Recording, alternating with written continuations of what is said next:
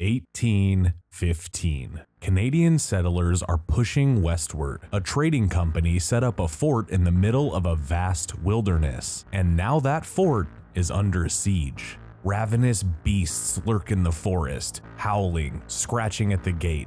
These pioneers have entered werewolf territory. That's the setup for the most unexpected prequel of all time, Ginger Snaps Back: The Beginning. And it's also the best horror movie you never saw.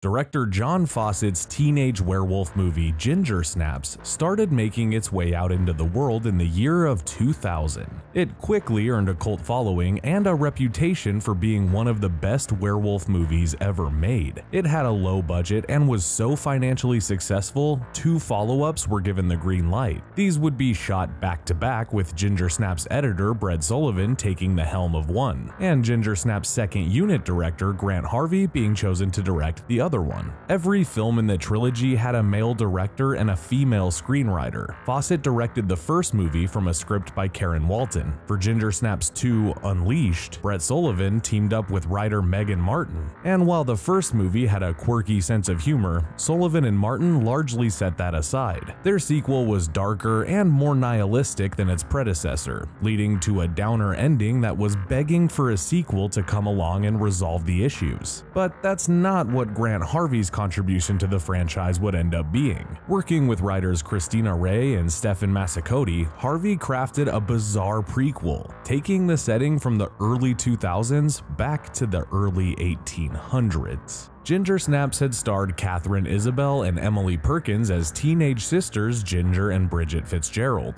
On the same day her first period begins, Ginger is attacked by a werewolf. And while that creature ends up being roadkill, Ginger has been infected by its bite, and she gradually becomes a werewolf herself. This girl's adolescence involves a monstrous transformation. Bridget desperately tries to find a cure for her sister's ailment before it's too late, but in the end, she has to decide whether to kill her sister or join her. The story of Ginger and Bridget is a heartbreaking one, and Isabel and Perkins reprise their roles in the downbeat sequel. Grant Harvey's Ginger Snaps Back: The Beginning brings Isabel and Perkins back again.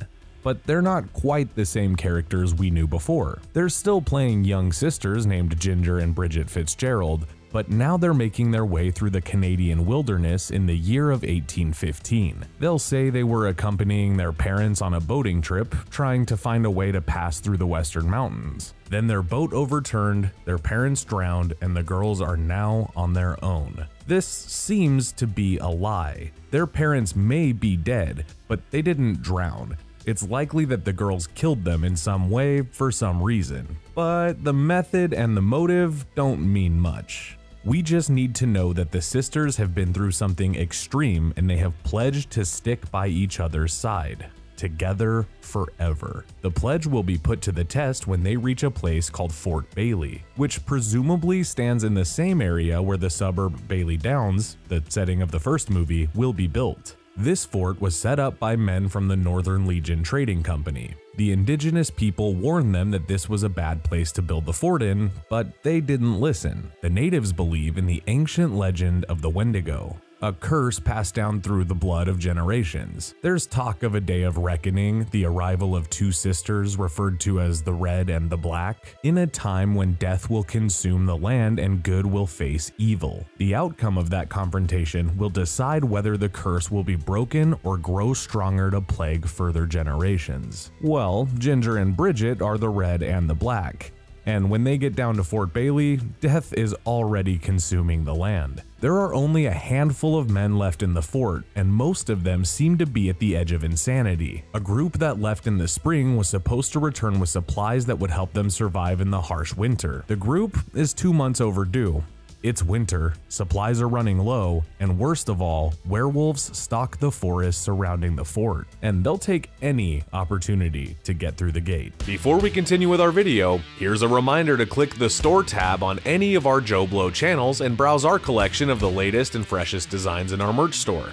Go get you some. Seeking shelter in Fort Bailey, Ginger and Bridget interact with characters played by Nathaniel Arcand, J.R. Bourne, Hugh Dillon, Adrian Dorval, David LaHaye, Tom McCamus, Matthew Walker, Fabian Bird, Kirk Jarrett, David McGinnis, Stevie Mitchell, Edna Rain, and Brendan Fletcher, who played a different role in Ginger Snaps 2.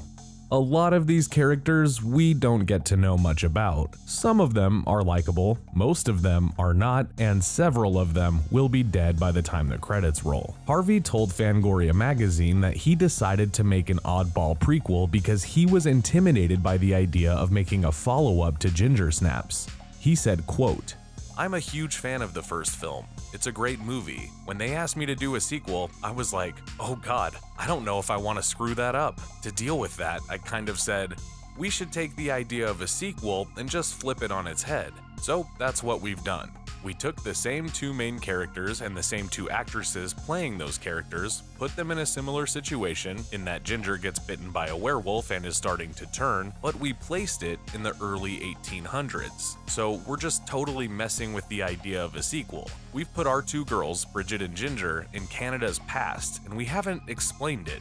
They're just there." Ginger Snaps Back was a low-budget production with a month-long shooting schedule. Crew members were tired because they came to the set directly after finishing Ginger Snaps 2. As a period piece that features a lot of characters, the script was a challenge to bring to the screen. It was all made more complicated when revisions took longer than expected, so Harvey didn't have as much prep time as he would have liked. Instead of planning his shooting days ahead of time, he had to map out each day during the morning. But the director had a blast making the movie anyway. He says, quote, "It's so much fun. Every day I show up and we're doing something cool. There isn't a day that doesn't have some sort of cool set or some cool scene between amazing actors. Or werewolves. Every day is just awesome."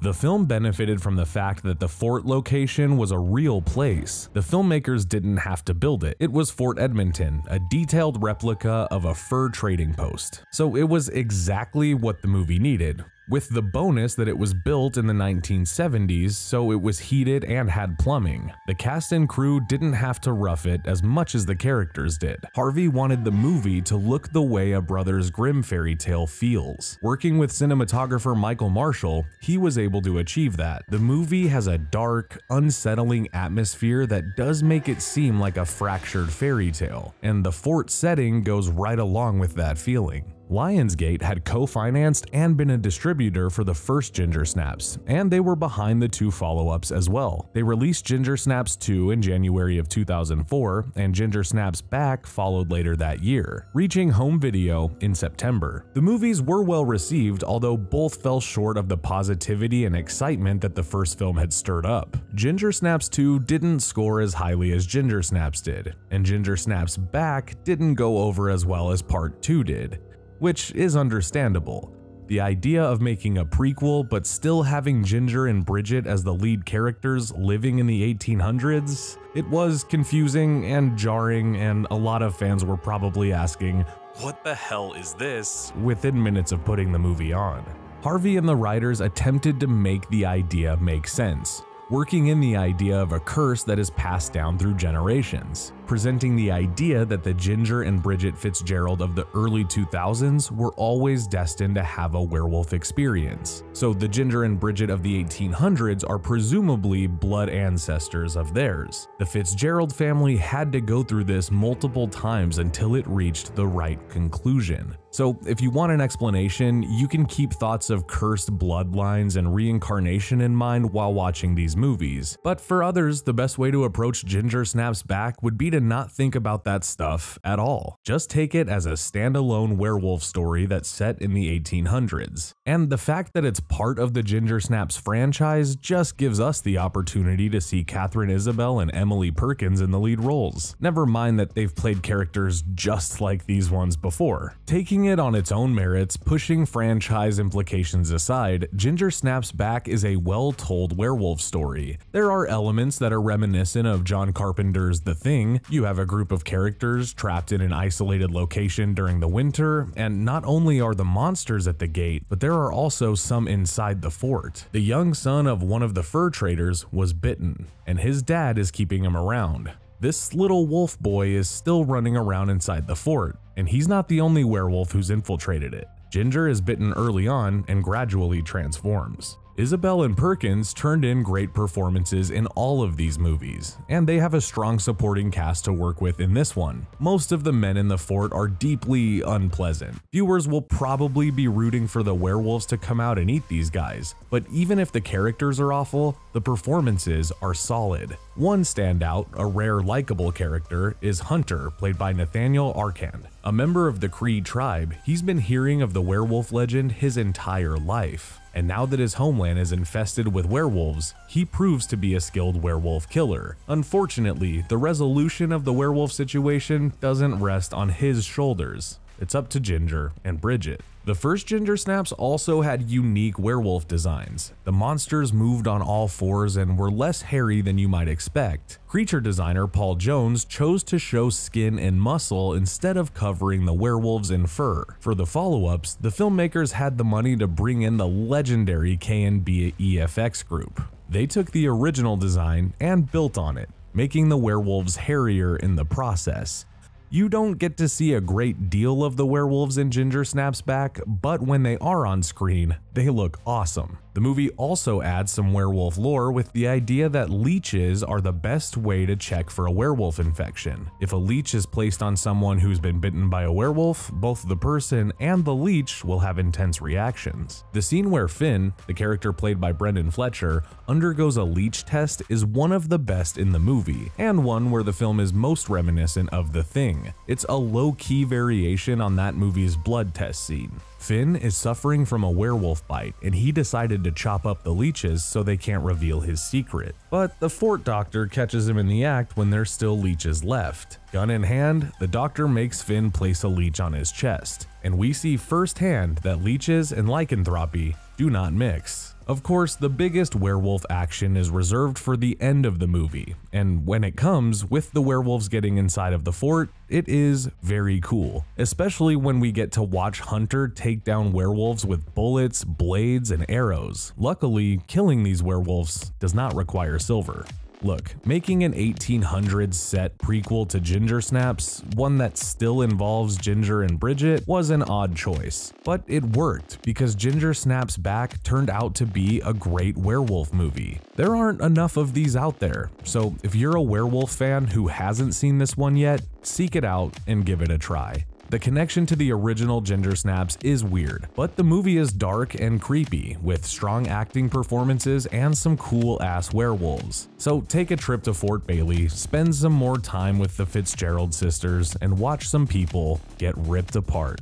Thank you for watching our show. If you like what you see, please subscribe to our JoBlo Horror Originals channel. Tell your friends who like this sort of content and turn on the bell to receive notifications for our latest videos. We're an independent company and we appreciate all of your support.